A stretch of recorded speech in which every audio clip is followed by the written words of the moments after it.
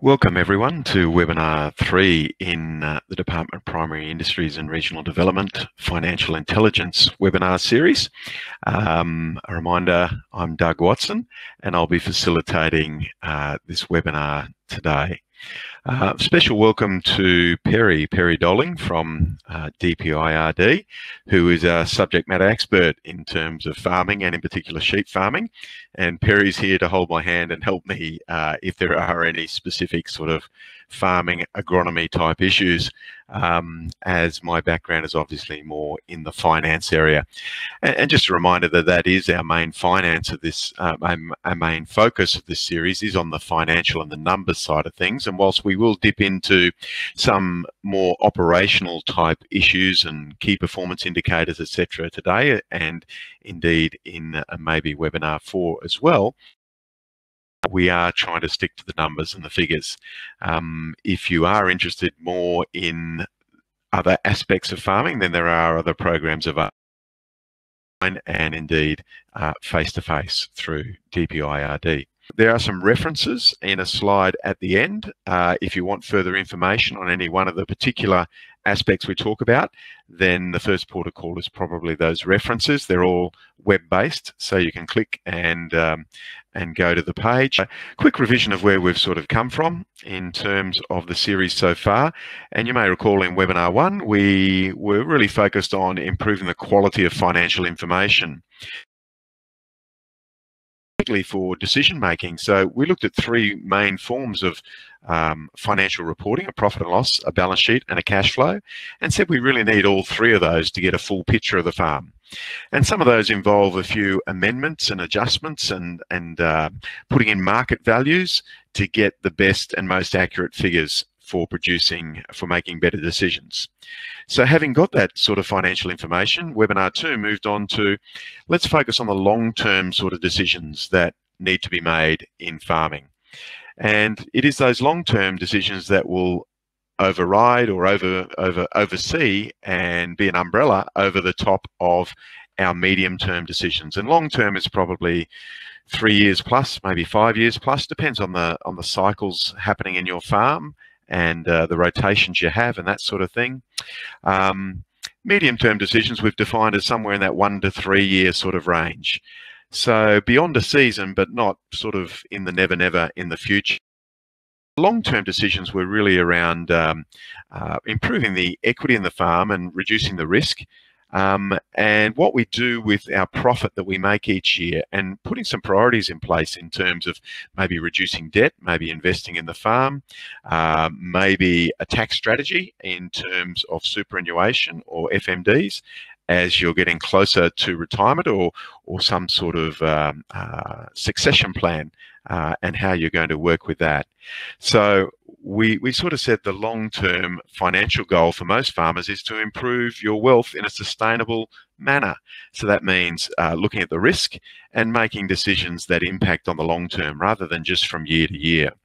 So we looked at a whole bunch of ratios around your financial health and determined how we could look at strengths and weaknesses within those ratios. And some of those ratios were more aligned to the long-term, medium-term, and short-term.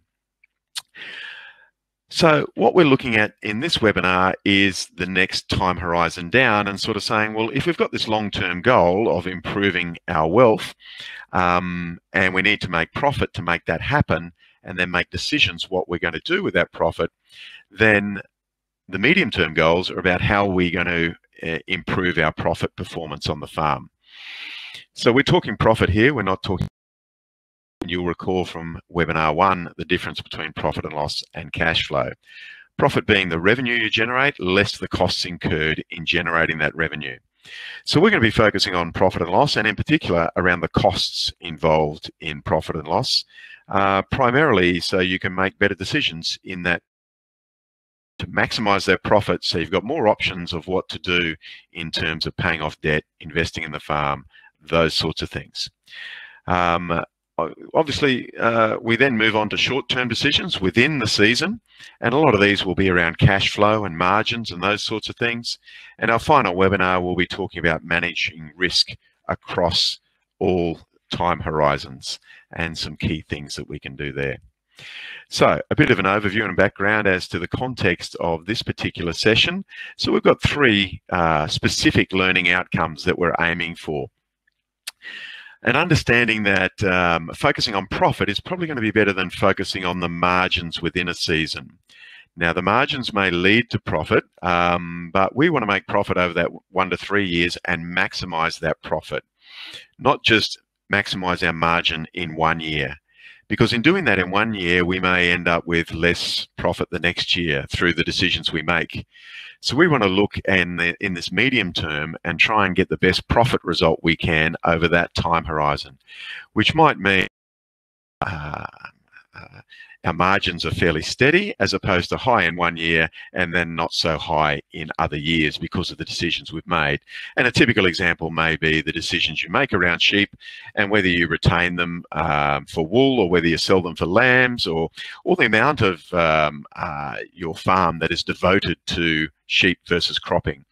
And in the short term, you might be able to maximize things by making a decision to move in one direction, but then that may backfire in the next season when prices change, when things move. So we want to come up with sustainable profit, and that means looking at a medium-term horizon and balancing some of these costs and revenues over that time to make the best decisions in terms of enterprise mix, etc.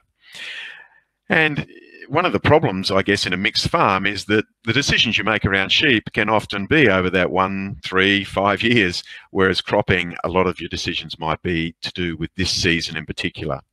So if we've got a mixed farm, then we need to make decisions in that medium term.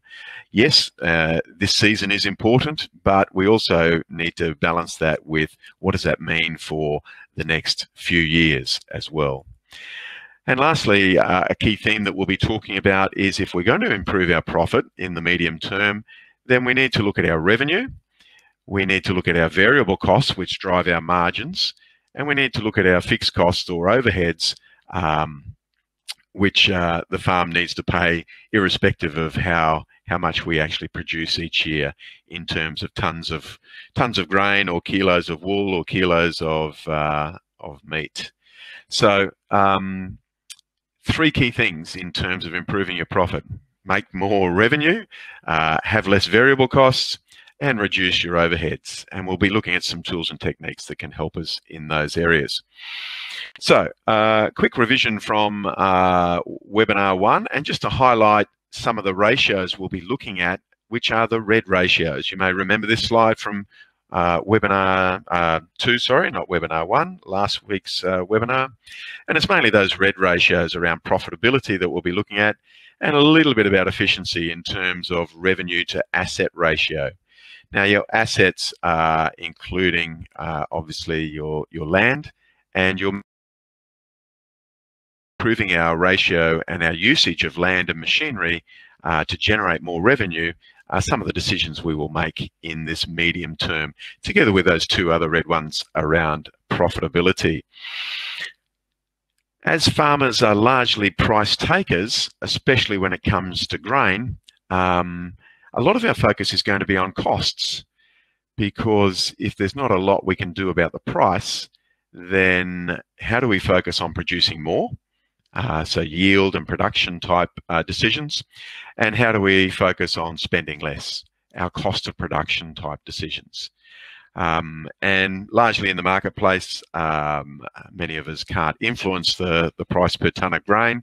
And whilst we may have some impact in the price per kilo of meat based on when we sell things, by and large we are price takers rather than price makers as farmers. So our decisions are going to be around our yield and production, our enterprise mix, and our cost of production to try and improve our profit in the short term.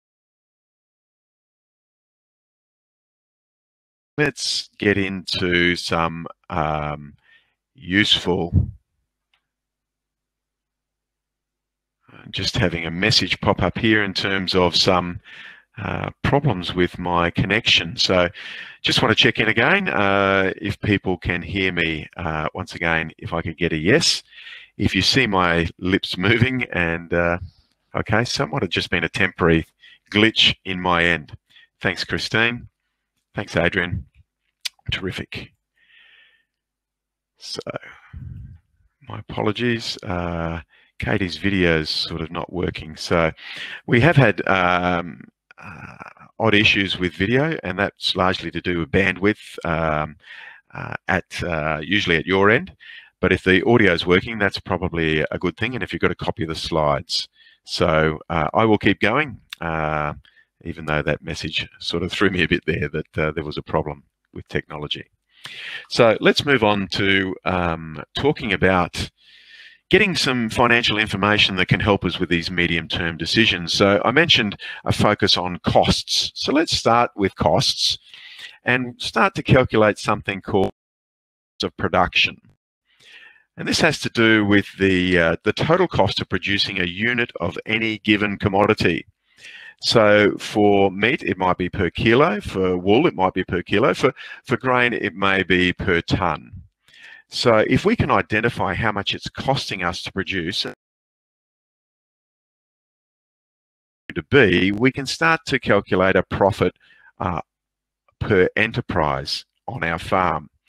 And then we can use that information in terms of decisions around enterprise mix, around decisions to do with what if we were able to reduce this price? What if we were able to get more for what we're actually selling?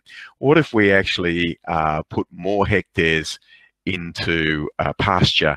What impact might that have on the total profit of the farm? So we get our profit per enterprise. And this will vary depending upon your farm and the enterprises that you actually have. Now we're going to focus on production, our cost of production, rather than a profit and loss cost. And you may remember that in profit and loss, we actually made adjustments for timing differences between when we sell things and when we get the money for it. And we also made adjustments for changes in what we call our tradable assets, things like the size of our flock. In this calculation, we're going to simplify things by just focusing on what we're producing, not necessarily what we're selling. So we're going to work out our average cost of production and use that to help us make decisions. So the first step in actually doing that is to take our costs which are not directly related to either to any specific enterprise and allocate them to those enterprises. Now, in terms of your slides will say start by allocating overhead expenses to enterprises. And you can see in my slide, I've actually changed that word and put it in blue and put indirect expenses rather than overheads. Now, by and large, they're very similar things, but I just wanted to focus on what I mean by indirect. Indirect means I can't directly associate this expense with any one particular enterprise. So, a good example would be management labour. That is, in webinar 1, we spoke about allocating a cost into your profit or loss for the time and effort and energy taken to manage your farm. Now, this may not be your drawings. This may be a notional figure of what you would have to pay a farm manager to run your farm. So we want to put that figure in there as a true reflection of the time and effort and energy put in to running the farm. Because if things aren't going that well, there's a temptation that you may not take that much out in drawings. And really what you're doing is reinvesting in the farm. That is, instead of taking 100 out, maybe you took 50 out and you forego the other 50 to help the farm along. You're reinvesting in the farm, basically, by not taking out your full amount of drawings. If we want to get accurate figures to actually make decisions on, we want to allocate a full value to your time and effort. So we're going to put in an amount there that may be equivalent to what you may need to pay someone to run the farm. And it's just an estimate. It's not meant to be a specific and accurate figure. It's just showing us an allocation there. And in this case, we've said 50% of it, and the other 50% by definition must be with crops. So that then means we move from 100 grand per annum, 50% sheep. That means $50,000 is allocated to our sheep and $50,000 to crops. And because that 100 grand is spread between the two, what we're doing in this table is finding a way to allocate them between the two different enterprises. Now, the method we're using is actually your understanding of the farm. And in this case, it would be how much time and effort goes into sheep, how much of your time and effort goes into cropping. We're not going to use any scientific method. This is about your intuition, your gut feel, your knowledge of your farm and the time and effort required. Now, some other people, when they do this, might use a ratio, the percentage of revenue that comes from sheep and the percentage from crops, and let's allocate it that way. But I think it's more accurate to actually build upon the knowledge you have to actually work out how much should be allocated, rather than use some statistical methodology, because each farm's different, and who knows better as to the time and effort taken than the person actually doing the work yourself. So that's the basis on which this is happening. This is an estimate based on your knowledge of the farm.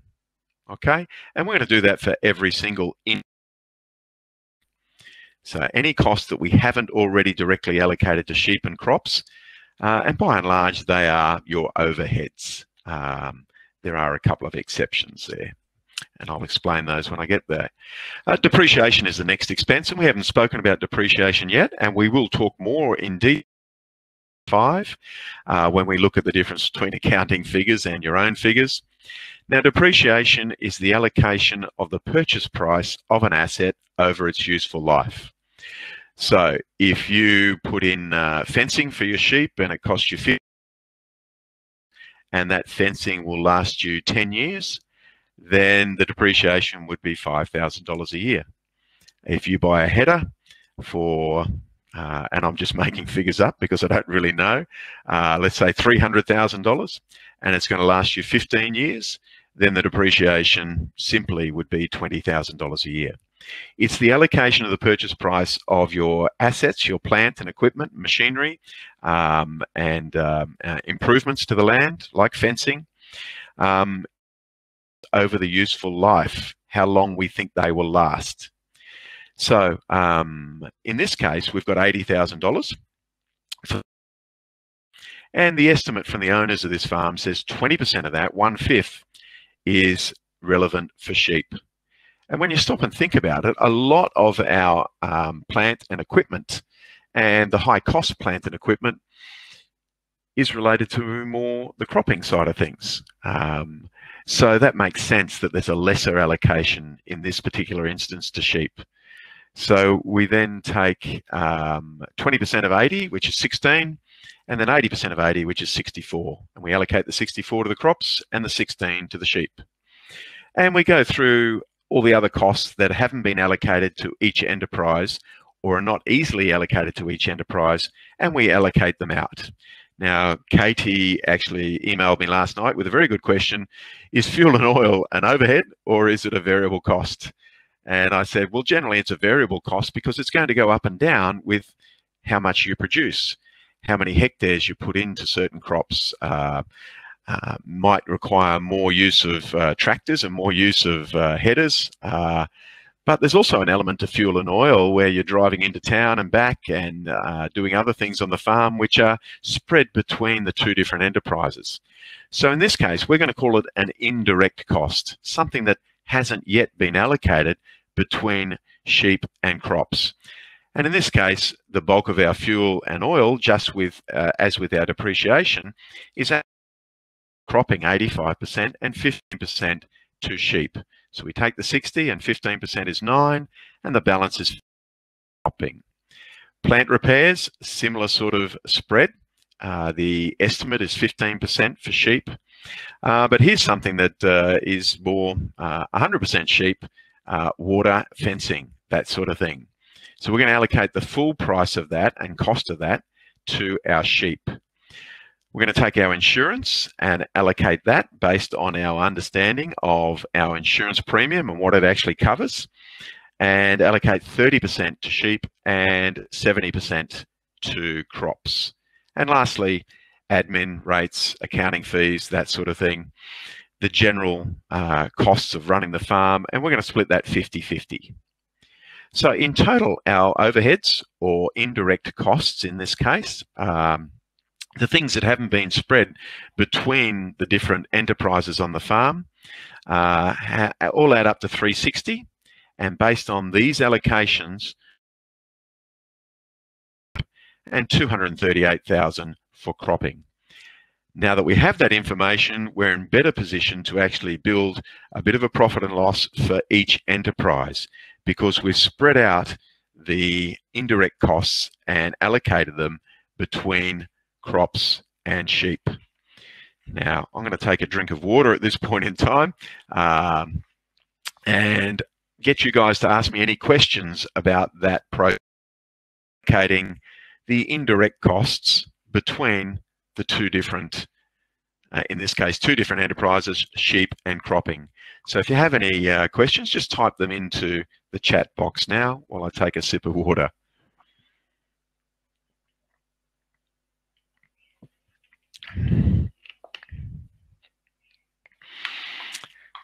I must have explained that really well, or the audio's gone and no one's hearing me at all, but I'm sure that's not the case. Okay, so let's move on to our next page, and this is probably one of the more difficult sort of tables to sort of read and interpret, but we've tried to make it as simple as possible. Doing here is calculating the profit and loss on enterprise production. Remember, this is production, not sales. So however much wool we produced, however many kilos of meat we produced, however many tons of grain we produced, what did it cost us is what we're working out here. So if you look up the top here, I've called it direct costs. Probably in your slides, it's called variable costs. These are the costs we can directly associate with each enterprise. So shearing, for example, with our sheep, or drenching is 100% sheep, and we can allocate it there straight away. And with our cropping, maybe it's around the chemicals we're using, or if we get a contract harvester in, that's directly associated with cropping. And in this case, we have $200,000 for direct costs for our sheep and $325,000 for our cropping. The line above that is saying that how many hectares of arable farmland is used for each enterprise. So we're not including the non-arable. That's just a bonus if your sheep can graze on that, because there's nothing else you could do with it, sort of thing. So it's a cost that is there no matter what. So we're only looking at your arable land here, the things that have alternative purposes and uses. So in this case, we've got the 200 and the 325, and then based on our previous table, we've allocated the overheads, or in this case, I've called them in blue indirect costs, just to help you explain understand what I'm actually referring to. We've taken those two figures from the previous table, 122 for sheep and 238 for cropping, and allocated them to the two different enterprises. Now, this next line, line 3, and you can see the numbers to identify each row in the table, is maybe going to take a little bit of understanding in that we've allocated a cost of land. Now, this is a notional cost. It's not an exact cost. It's not a dollar cost. It is a cost to help us work out the true cost of production. One of the major inputs into farming is obviously the land.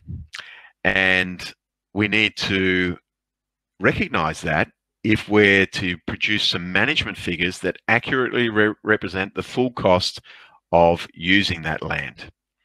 So we're going to use a commercial lease rate, and in this case, for 1,000 hectares, we've said 150 grand for cropping and for sheep.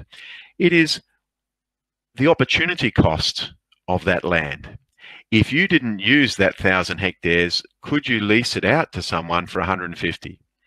So if you're going to actually use it yourself, consider that $150,000 as a notional expense in working out the full cost of production. And if you can't cover that cost in what you're doing, then maybe you're best just leasing that land out to someone else. So it's a good thing to put in to allow us to understand the full cost of production and make good decisions about the use of our land. So we need to put a cost in to reflect that. Just importantly, understand it's obviously not a dollar cost. It's just a cost we're putting in there to fully reflect the true cost of what we're doing. such that we can make better decisions on our enterprise mix and whether we lease out land or lease more land. And what if we changed our costs? What would that actually result in? Add up all the costs for our sheep, we get 472,000, and all the costs for cropping, and we get 713.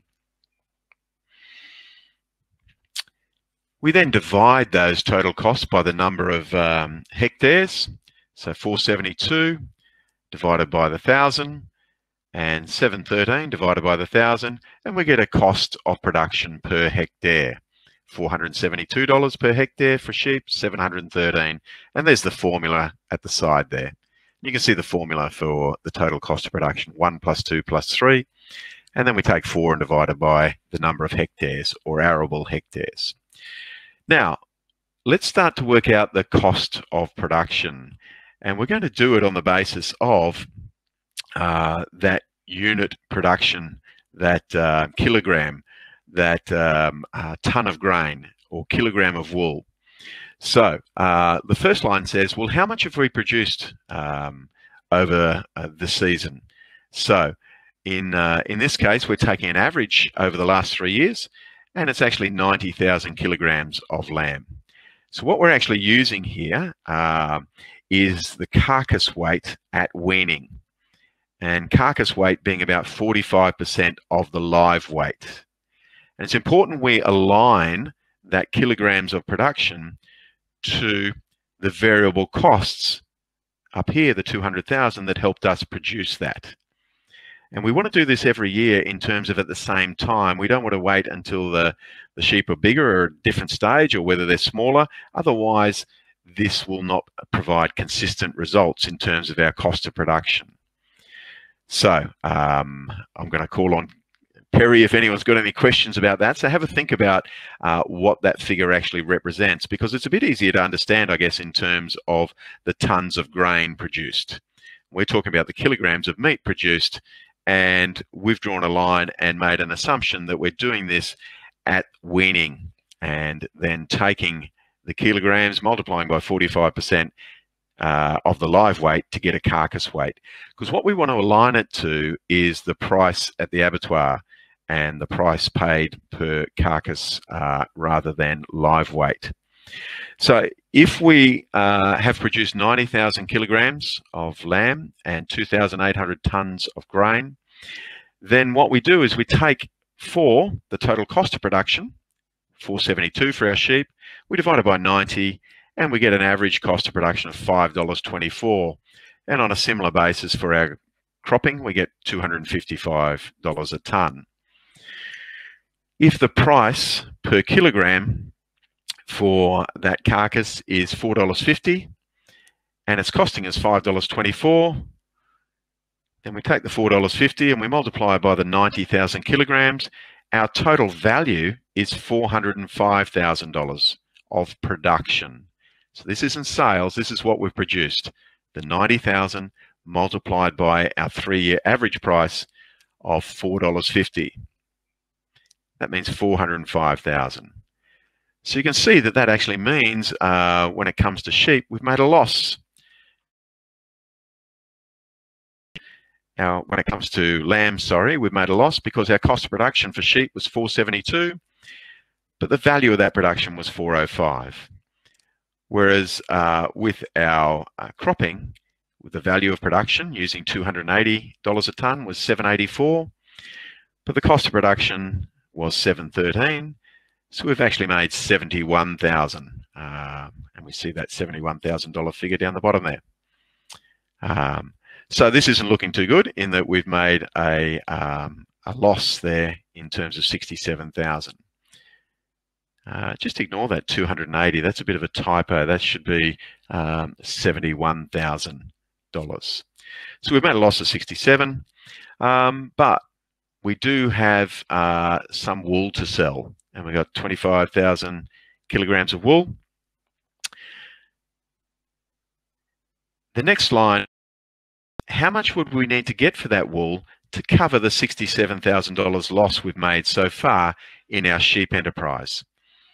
And if we take the $67,000 and we divide by the 25,000, which is minus 9 divided by 10, or 9 divided by 10, was 68.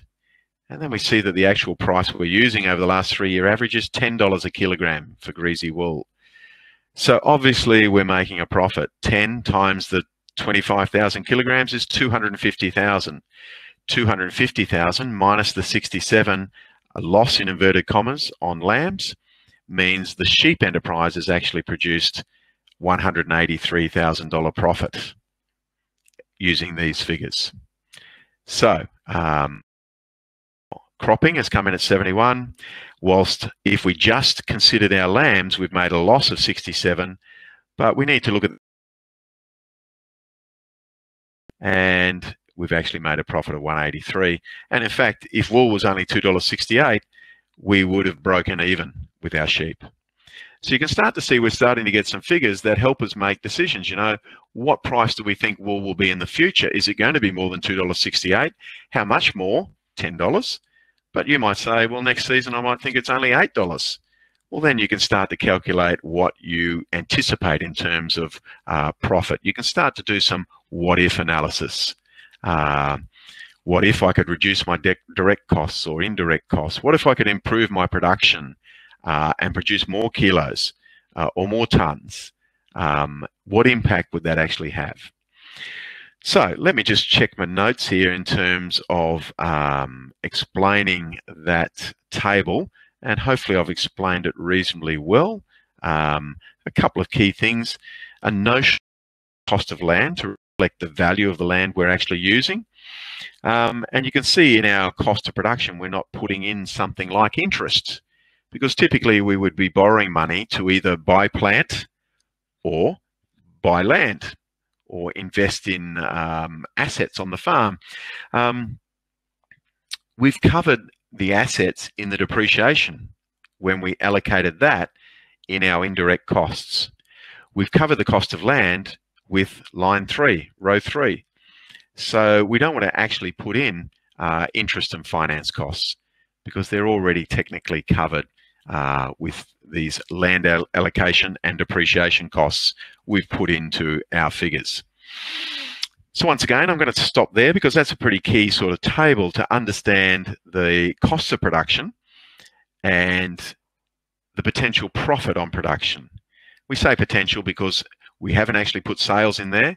We've just put a value on what we've produced, and there might be timing differences, or there might be differences in tradable assets, your flock size, your grain holdings, those sorts of things, to actually calculate your profit.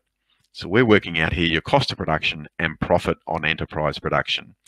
So I'll give people a chance to ask any questions they may have, and if they're very technical, I'll get Perry on stage so he can answer them.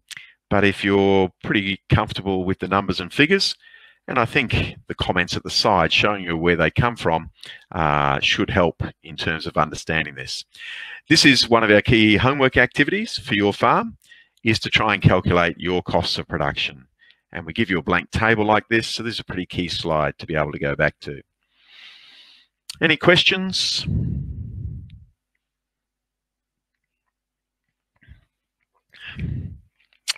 Not seeing anyone typing, so looks like, Perry, you might have got out of that one easily, but there are some more slides down the track which may require your expert advice.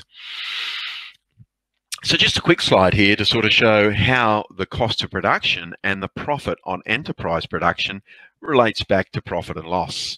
We're not going to spend a lot of time on this one, but I'm just showing you the difference between the calculation we've just done, working out the profit on enterprise production, and now we're going to convert it to actually wool sales, and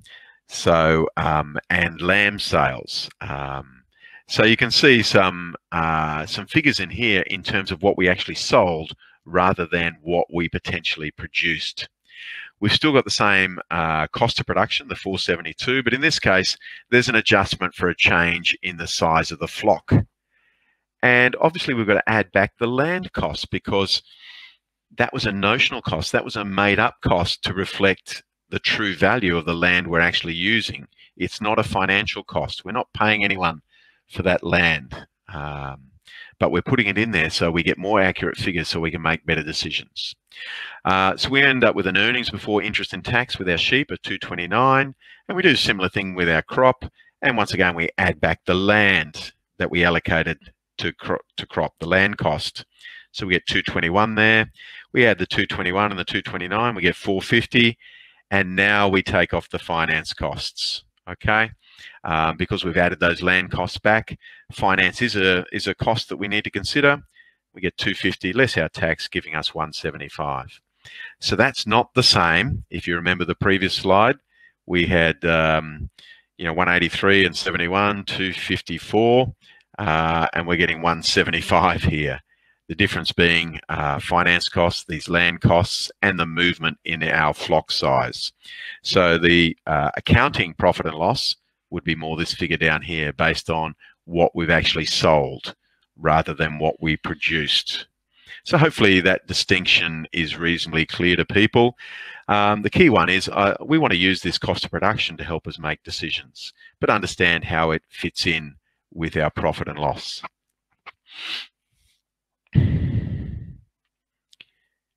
Just one more slide and I'll ask for any further questions in terms of, well, the other thing we haven't considered here, sorry, is drawings. And I know drawings was asked about in webinar 1 in terms of where are they reflected. And you may remember that in the overheads, we had that 100,000 management labour, and that was at an entry to reflect the cost and the time and the effort spent managing the farm. So that's essentially our drawings, and that's included in the indirect costs we allocated to sheep. So it's included in our cost of production for sheep. Remember, it was a 50-50 allocation. So there's 50 grand in there, and there's also 50 grand in our crop cost of production. So there's 100 grand actually in there. We could take that 100 grand out and actually put the drawings further down here, but we've already allocated it. It's already in there. So one more slide and we'll have a bit of a break and you can stretch your legs and maybe think of some other questions to ask myself and or Perry, who's on the line. And this is going beyond the numbers and figures in terms of these medium-term decisions. These are financial considerations we need to take into account in terms of making enterprise mix type decisions. How much do we put into cropping? How much into sheep? And it's very difficult to put these into numbers, dollars and cents, but it's important to consider them as qualitative factors in making financial decisions. So qualitative as opposed to quantitative.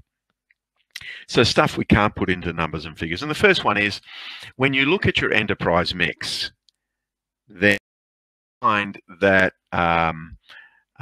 there is a benefit in terms of having a mix of sheep and cropping because it diversifies your income. You're not putting all your eggs into one basket. You're not 100% wheat and then the wheat price crashes, or 100% sheep and the wool price crashes. You're spreading the risk by diversifying your income. When we look at risk in webinar 5, what we'll see is some studies have shown a negative correlation between wool and meat, sheep meat, and grain prices. What does that mean? It means over time, when one is up, the other's slightly down, and when the other one's up, the first one's slightly down. By evening out the two, you're managing some of the risk of price fluctuations by having a diversity of income through that negative correlation between wheat and sheep. The second one to consider is the value of pasture and sheep in terms of weed control over that medium term. You know, a rotation, 1 to 3 years. If we were just looking at the 1 year, then we may not be considering the benefit of having pasture and sheep in our rotation. It also need less chemicals when the weeds are controlled better, and we need less fertilizer when the soil's healthier. And I guess from my limited knowledge of farming, pasture crops or lupins, feed crops, put nitrogen back into the soil, which can then lessen your fertilizer bills for future years of cropping. And an improvement in yields through mixed farming. And in fact, a lot of research and benchmarking, and we have highlighted some of the issues around benchmarking and the need to maybe benchmark yourself, but in terms of top farmers having at least sheep as opposed to 100% in cropping. In effect, the cropping profit is artificially, in inverted commas, being propped up through that mixed farming and having sheep in your rotation and having pasture crops in your rotation. We aren't able to put a figure on these sorts of things, but they are true considerations in terms of thinking of your enterprise mix. So whilst we're going to focus on some numbers, and we've given you some numbers in terms of the cost of production to start to make medium-term decisions about your mix, also think about some of these more qualitative sort of concerns that you need to take on board around risk, around the cost of chemicals, around the cost of fertilizer, around potential benefits in terms of yield. So why don't we take a break there? We've been going 45 minutes or so, and as we take a break, just 5 minutes, we'll get back underway at 9:50. Have a think about any questions, because we have covered some pretty important financial calculations, and some of them may require a bit more explanation. So if that's required, by all means, type those questions in and we'll deal with them when we come back from a break at 9:50. So welcome back for those that have rejoined us, and good question from Katie. Most of our lambs go as stores, price per head. How do I get a figure for kilograms, or can I just do it as average price per head? Look, my immediate response to that, and you can see that I've said to Perry whether he wants to come on board. Perry's typing, and rather than me give a response, I might wait for Perry's response. I'm just thinking that it's about consistency. It's about putting a cost per production. So if that's how you get paid per head, then you should be considering maybe, instead of doing it per kilo, doing it per head. So let's see what Perry actually says in his typed response.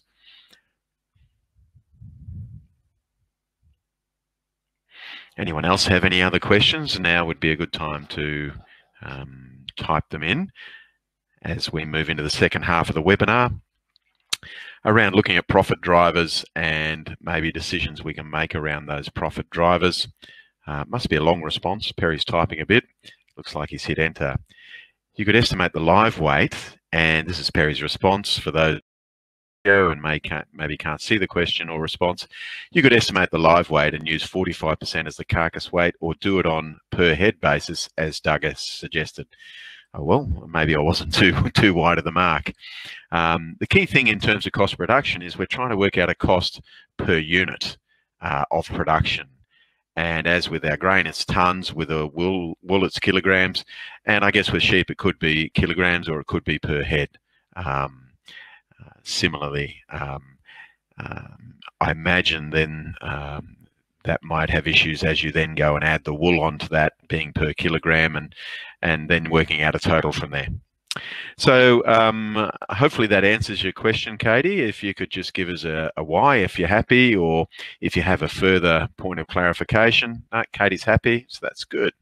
Fantastic. So let's move on to the balance of our slides. And this next slide comes from some research by an organisation over in South Australia. I think it's the Grain Research Development Corporation, GRDC, which some of our references use that site. And this was across 300 different farms, and they sort of said, well, what drives the profit on the farm? And the first one was around margin optimization.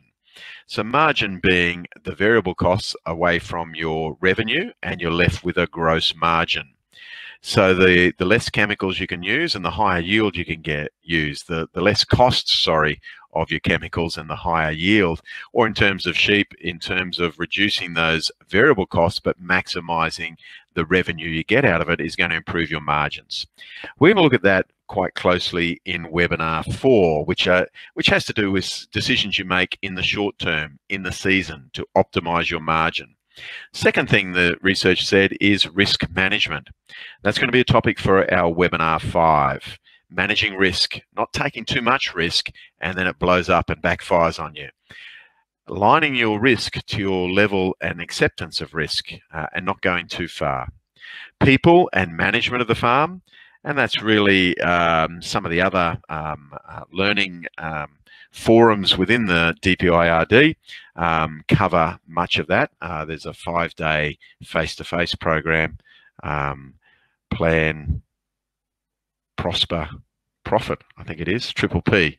Perry will correct me on that one. And Planning for Profit, a 1-day session as well. The one we're going to focus on is develop a low-cost business model. And we're going to look at what that means in terms of your farm. What is a low-cost business model? So they were the 4 key drivers of profit. And if we look at a low-cost business model, or we apply some of those things, then we get a bit of a formula here in terms of what drives profit in sheep. The price times how much you've produced minus those direct and indirect costs equals your profit. So if we can maximize our profit, the price we get, for example, through the timing of our sales, that could be one step we take. Obviously, maximizing production, yield, quickly we can get our sheep to grow to the right size so that we can sell them. And we'll look at some KPIs that can help you monitor that in a minute. And then optimizing our costs. And when it comes to sheep, one of our main costs is obviously going to be around labor. Notice that we actually talk about optimizing costs. We don't talk about minimizing. Minimizing suggests get them as low as possible, but they may have a negative impact on your production. So we want to optimize them. We want the best level of costs for the balance it gives us in terms of what we're actually producing. So our low-cost business model is largely around the figures we've generated in our cost of production calculations. So let's take that a step further and look at the profit and loss in a farm and those cost of production type figures and say, well, what does this mean in terms of some of the decisions we can actually make? So we can either increase our revenue, reduce our variable or direct costs, or reduce our overheads or indirect costs. 3 key steps in terms of being more profitable, so we've got more money to invest in the farm to grow our wealth sustainably in the long term. See how the medium-term goals are linking into those longer-term goals. So 3 key steps. Let's look at an example. And I do a bit of work in the retailing rule of thumb in retailing that is called the 615 rule. And what I've done is applied it to a farm. And what it says is, imagine if we could increase our revenue by 6%. What if we could reduce our variable costs by 1% of revenue and our overheads by 5%? What impact would that have on our profit? And a lot of people go, well, 6%, 1%, 5%, you know, it'll probably have a 12% or so impact. But let's have a look at the figures there.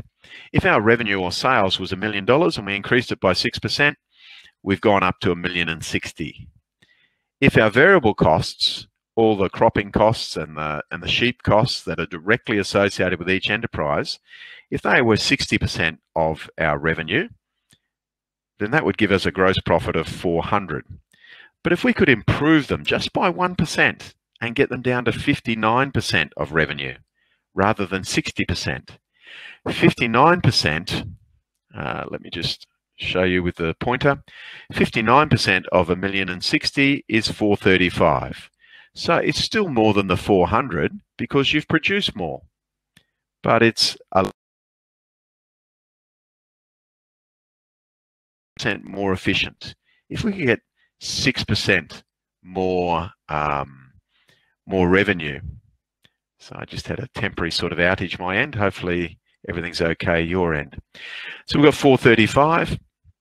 That then means that we'll end up with a, we take our overheads, sorry, and if we could reduce them by 5% from 300 to 285,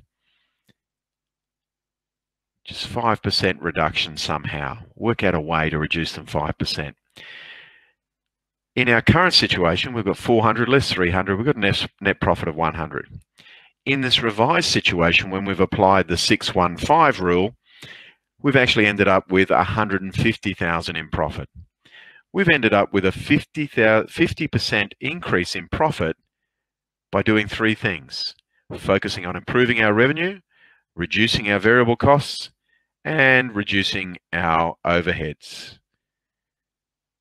And each one of those is manageable. It's not as if we're saying we want a 50% increase in revenue or a 30% reduction in variable costs or a 20% less overheads. We're 5. Now, for your farm, it might be 4, 2, 3. You know your costs better than me and what the potential is in terms of improving revenue, reducing variable costs, and reducing overheads. We need to think about the risks involved in doing this, but in essence, by focusing on improving our profit from a revenue, a variable costs, and an overhead perspective, we've got a three-pronged approach to improvement. We haven't put all our eggs in one basket. And that way, if we achieve the revenue improvement, but not the variable costs, and we achieve the overheads, we're still going to be a lot better off. So if we only achieve 2 of the 3, we're going to be a lot better off than just focusing on one. Balanced approach and a multiple attack on improving our profit, not just saying we will get more revenue. So if we were to put that into a slide, the 3 key things. What are you going to do to increase revenue? Maybe in your case, not by 6. Maybe it's 5. Maybe it's 7. You think there's more potential there. Look at some of the benchmarks. Look at your past performance and see what your potential is. Think about what capacity there is to save in overheads. Look at your overheads. What potential is there? Think about the sorts of things you can do. And in the coming slides, we're going to identify some options for you. Some may be relevant to you, some not so relevant. It's up to you to decide which is the most likely. And in webinar 4, we're going to focus on how to reduce your variable costs by 1%. So the remainder of the slides are really around those first 2 items there. What are the sorts of things you can do to improve in revenue? And what are the sorts of things we can do to reduce our overheads? Any questions at this stage in terms of the profit drivers? And then identifying, in your case, it might be 7, 3, 0. I don't think I can improve my variable costs, but I can improve my overheads by 3, and I think I can improve my revenue by 7. Or I know lots of my variable costs are going up in terms of their price, so if I can keep them at 0, then I've actually made some savings because I'm using less of them and I've covered that price rise. So they're the key focuses in terms of mathematically and financially getting a better profit. And if you can do all 3 of those, it won't be a cumulative thing. It will be an exponential improvement in your profit. So let's look at some things we could do to maybe improve revenue. And we're going to focus on sheep revenue here. And Perry has provided me with some really good pointers in terms of things you need to monitor on a regular basis and better. Sorry, gone too far there. So what we're focusing on here is the availability of information to improve your revenue. If we are price takers largely in terms of when we go to market, then it stands to reason an improvement in revenue is coming back to an improvement in production. And these are the sorts of key performance marks, figures, statistics that would be relevant and appropriate in terms of monitoring to improve your production when it comes to sheep. This is more detail on each one of these is provided in your notes for this session. There's a little description and a little rationale as to why this can help you. And they're split into 4 headings there in terms something that is overall in terms of you should be monitoring your stocking rate, your dry sheep equivalent to winter grazed hectares. And then there's 4 headings in terms of know the potential and what you've lost. Look at the scanning rate, the marking rate, the weaning rate, and your losses. And keep track record of those and make decisions to improve those. Will improve your production. Your wool yield and quality, the average cut per ewe, per weather, the wool cut winter grazed hectares, and average microns. I guess microns is determining some of the price and premium pricing, etc. Then we look at lamb yield and efficiency, the average sale weight, and I guess we've got live weight and we've got carcass weight, and we've got the average age at sale, and the quicker we can get them to the sale date, the better off we're going to be. And then we've got the ones in blue are highlighted as minimum requirements, if you like, important measures. Lambs produced per winter grazed hectare, lambs sold winter grazed hectare, and the growth rate to sale date, grams per head per day. So if you can improve those, you're going to improve your production, which will improve your revenue. And then lastly, prices, average wool prices, average sale price, average sale value a head, as Katie's question was sort of talking about, versus live weight and carcass weight, etc. So what we're talking about here is improving your production by getting good information and then making decisions to improve any one of these to improve how much you have to sell. And if you improve your production, but your overhead will remain the same, then on a per unit basis, they're going to be less per unit. If my overheads are $100,000 and I can produce 100,000 kilos rather than 90,000 kilos, then it makes sense that on a per unit basis, my overheads are now less because I produce more. That's what we call economies of scale. So the higher the scale, the higher the production, the better your economies of scale, the lower your unit cost for production. So some really good measures there to keep an eye on. The blue ones are the sort of must-dos, and the other ones are maybe nice to do. So be interested to reflect upon which ones you actually keep an eye on. Now, we mentioned an increase in revenue. What about what can we do to reduce overheads? And we're going to look at a range of different options here, about 10 different options. We mentioned that wages is a key overhead, especially to sheep. So we're looking at permanent wages and maybe setting productivity targets for those employees in terms of how much value they're adding to the farm, and can I put some measures and monitor that, rather than allowing a degree of underusage of that labour, if you like. We could look at things like work cover and making sure we implement safe work practices to lessen the risk of a claim, which might then increase our premiums down the track. So looking at OH&S and making sure we have good measures in place. We're going to talk about banking and finance in webinar 5, but I recommend this for banking as well as insurance. From time to time, stop and review your provider and the amount of insurance you actually have. Some insurers, their premiums drift up over the years because they call it the lazy premium, because people are too lazy to check whether there's a better deal on the go. And in that laziness,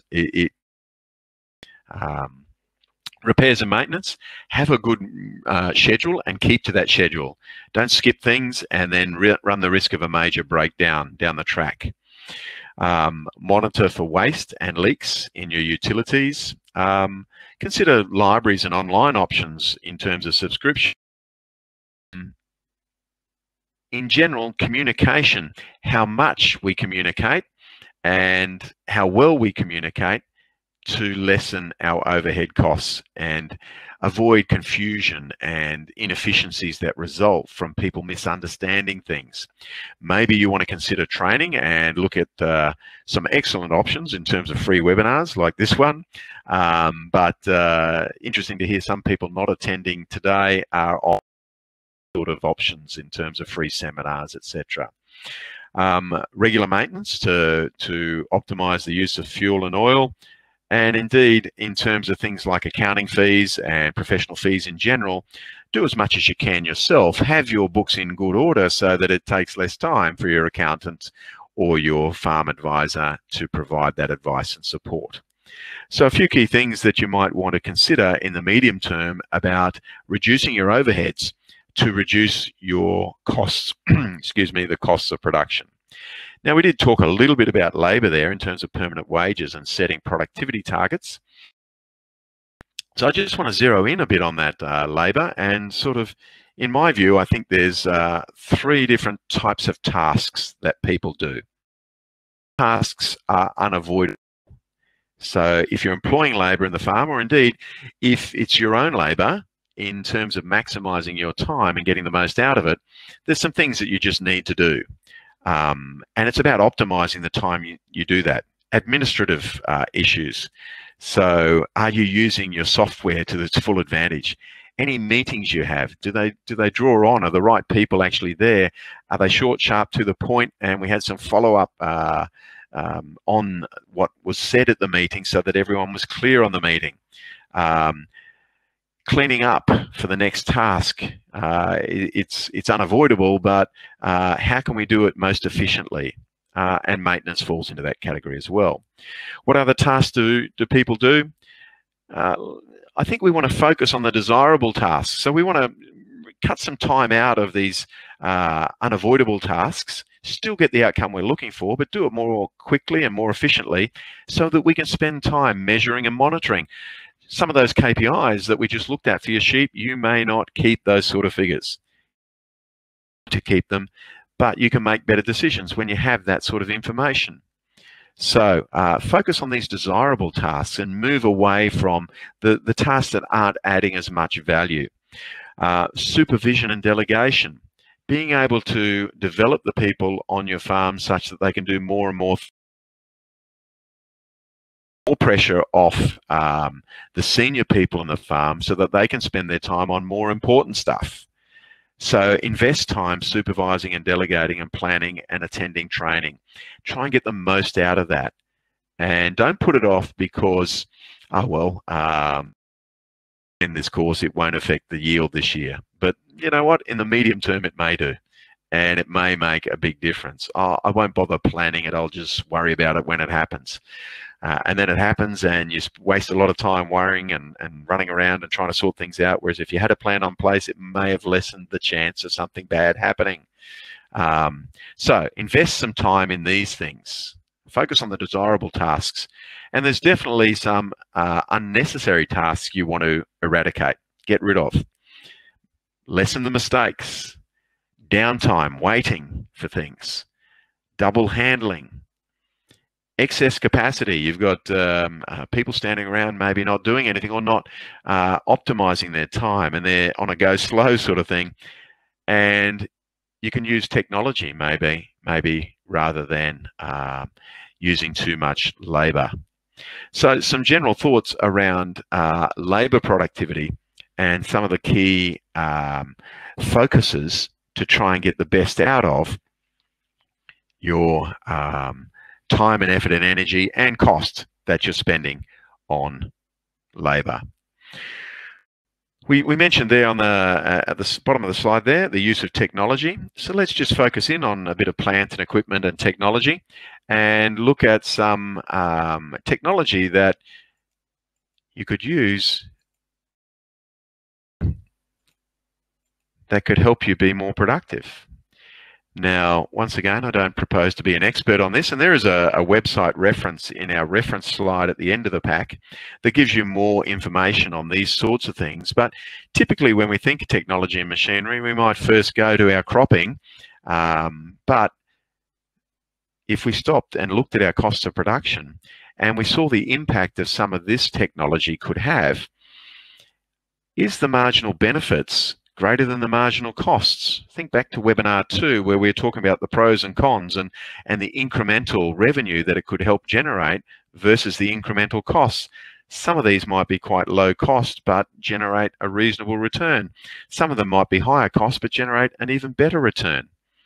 So stop and think about the benefits of these pieces of technology, especially around your sheep, and how they may help you improve your production, lessen errors, save money, such that you can justify the expenditure through the. Remember in webinar 2, we used something called a payback period. What is the cost? You know, $10,000, but it's going to save me $20,000 a year. Payback period 6 months. Wow, that seems like a pretty good investment. So have a consideration about technology across the farm, not just in the cropping area. And as I said, there is a reference to consider when we get to that page. As you're using machinery, think about some of these sorts of decisions to make sure that you are getting the best value from it and minimizing your costs. Should I be doing it, or a contractor? Should I buy new equipment or second-hand? Maybe I can share machinery with others, with neighbours, etc. Maybe I could lease more land or hire additional for more hours. Maybe it's about the logistics and efficiency, or even the growers. So a range of different considerations you think about in terms of using machinery more efficiently to improve your overhead costs.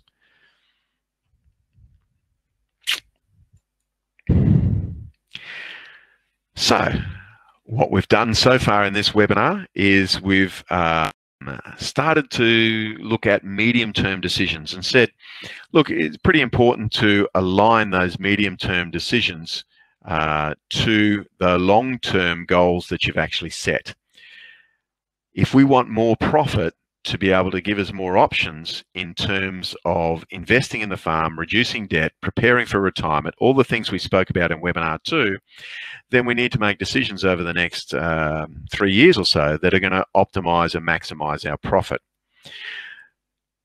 We started by saying to do this, we need some good information, and cost of production is going to information. So we've got to allocate our indirect / overhead expenses, those expenses that are not directly associated specifically with an enterprise, and we've got to allocate them between enterprises such that we can come up with a cost of production for the enterprise. Remember, this is about production, not about sales.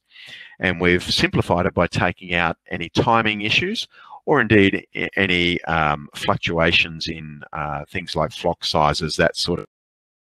So with that information, we can then work out a cost of production. We can compare that to what we think we're going to get in terms of sales and revenue from that cost of production, per kilo, per ton, per whatever. And then we can work out our potential profit based on those sort of estimates. And that allows us to make decisions about our enterprise mix. And it also allows us to make what-if type decisions. What if we could improve this or change that? We also need to consider all those qualitative things in the enterprise mix. We need to think about the value of having sheep in our rotation and the impact on diversifying our risk in terms of fertilizer, chemicals, and improvement of yield. Then we start to make what-if decisions. We go, what if we could improve our revenue by, in this case, we said 6%. Maybe in your case, it's a bit different. What if we could improve our variable costs, which we'll talk about in the next webinar, or improve our overheads, which we spoke about in this webinar? And indeed, if we could do all three of those, then that would be a reasonable approach to improving our profit. So let me just go back to the slides. So that's a bit of a summary of what we've actually covered. And I've just summarized that by looking at the learning outcomes again. We're going to use profit rather than margins for the decisions that span a season. And a lot of the decisions you make about sheep span seasons. So if you're making decisions about the whole of your farm, sheep and crops, you need to make decisions that are going to be best in the next 3 or so years, not just this year, if you want to optimize your profit to generate wealth in the long term. And that means managing your revenue, managing your margins, and managing your overheads. So I'm going to take a bit of a breather there because we've got to the end of our slides there, a little bit sort of earlier than I thought. I thought we'd go right through to 10:30, but it's only 10:20. So we have plenty of time if people have any questions. In terms of the homework activity, what we do is we take you through a template to calculate your own costs of production. Having done that, we then say, well, given all the options we've spoken about and given your longer term goals, how much would you like in terms of an improvement in profit? What do you think is viable and feasible? How much do you think you could improve your revenue by and or reduce your overheads by?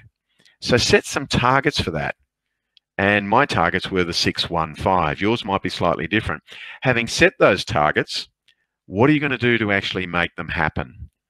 And you might pick up on some of the options we've given you in some of the slides here. Remember, we'll be talking about variable for. So primarily the homework is around revenue and overheads. Things around your labor, your machinery usage, your other general sort of overheads as well. So that's the homework activity. Thanks very much, guys. Have a good week. Have a great Easter. Have a safe Easter if you're driving anywhere.